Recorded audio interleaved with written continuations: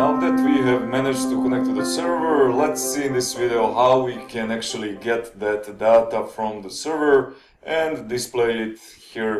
So the first thing I'm going to do here is actually to go to connection.php and remove this. So this is very important to remove. If you don't remove this, you will have this string inside of each response that you get from PHP, because of course we need to connect first. So each time you connect, you will get this string here with your response, and it's going to ruin the object completely.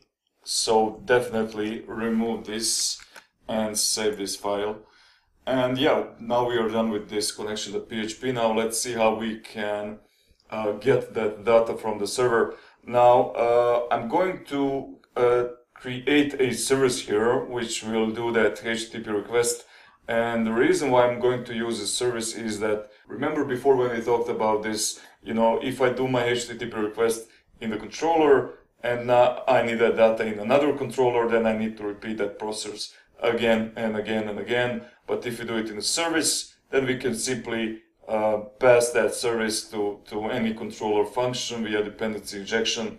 So let's go to the service, and here let's create a file called db.js, and here I'm going to say app.service, the name is db, and here we put a function, and right away let's add this function inside of the array. And here I'm going to create a function which will get the data for us. I'm going to call this function getBooks equals function. And now we need to do inside of this function the HTTP request which will get the data. And to do that, I'm going to use a HTTP service. So let's inject it here, $HTTP. This is a Angular service which will allow us to do the HTTP, and you have to add it here. Now please be careful here, we need to add it inside of the array or it's not going to work. And now here we can use that HTTP, and inside of that service we want to put an object. Now this object will take two parameters. The first one is method, and method is get, and the second one is URL, and the URL is going to be a path to this PHP script, getBooks.php. So here inside of this script we can see first we connect to the server, then here I have a query string which I store in this variable, and what this query string does is basically it selects everything from books table, right? We have that table here which contains all of the books, and I have stored here precisely 30 different books, so we are getting all of them. And then if result is successful, create an array and then iterate through that result, push the data inside of that array, and then first parse it so we can get the JSON object from that array and return it back to our JavaScript. So as you can see, it's a extremely simple PHP script. There is no validation or anything. And now we can go here and just add the path to that script. So php/getBooks.php. Alright, so HTTP service is now going to get all of our books. But what's going to be returned here? Actually, Angular is going to create a promise here. So the way, if you're confused about promise, what promise is basically a container for your asynchronous operations, right? It's an kind of an object which is going to wait for your data to come in, and then it's going to store it inside of that object. And then we can use then method. What this method does is basically it waits for the data to come. And when data comes, because it's asynchronous operation, right? We don't know when data is going to come from the server. When data is come, we can use then method to do something with the data. So here we pass a function response, and then I can console log that response. Now this is not going to run because we have just defined the function. We need to call it somewhere, and I think the best place to call this function is actually inside of this controller that controls this page. It's home controller, right? Inside of the home controller we define this title and this template here, so there is the best place actually to call this function. So I'm going to take the name of the function. Actually we need to pass the name of the service first, so let's go to home controller and we can add that here via dependency injection, and then let's add it here also, and then I can use that service get books here. So now we call this function which is inside of that service, and now if I reload the page we will see that console log here. Open the data, you will see all the books here. Wonderful.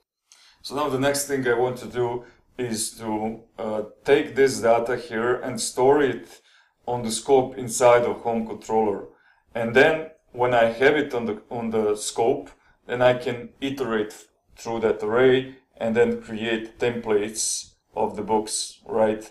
So this is the next thing we are going to do here, and to do that I'm going to actually return the data from here. So we need to return this, and then because this is inside of this function here, I need to return this too. Alright, and now if you call this function we will have the data here, but again that is going to be a promise. So if you console log we will see that we are getting the promise there.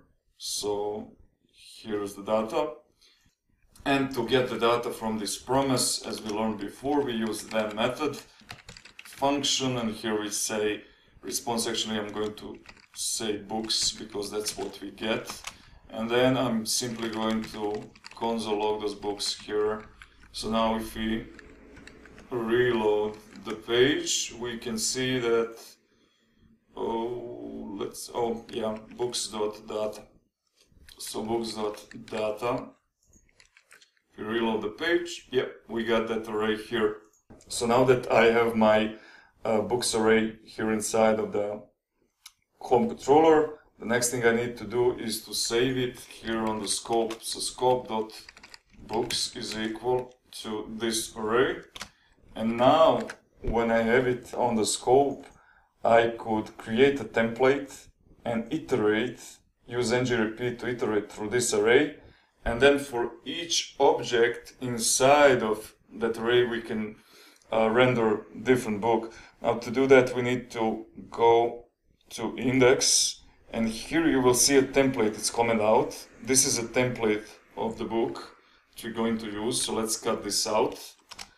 And I'm going to create another folder which will hold this template here inside of app. I'm going to call this folder views, and inside of this folder create a file, call it displaybooks.html. Now this template needs to be HTML file, so put this here. Let's sort this out a little bit. Alright. And now we need to go to our routes and tell the routes to, this time you're going to use template URL, and the URL is going to be app/views/displaybooks.html.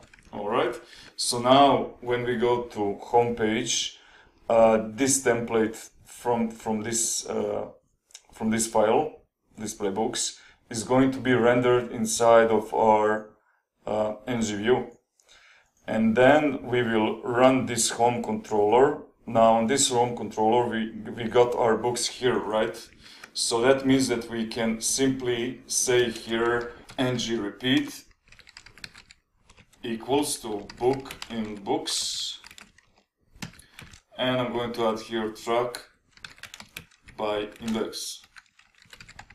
Alright, and now if we go to our page and reload that page again, Wonderful. So for each book inside of that array, we are getting a template, which right now is hard-coded. That's why we see the same data everywhere. But important thing is that it's working. It displays one template for each object inside of that array. So the only thing we need to do now is to template out those values here and show the proper values, and that we are going to do in the next video.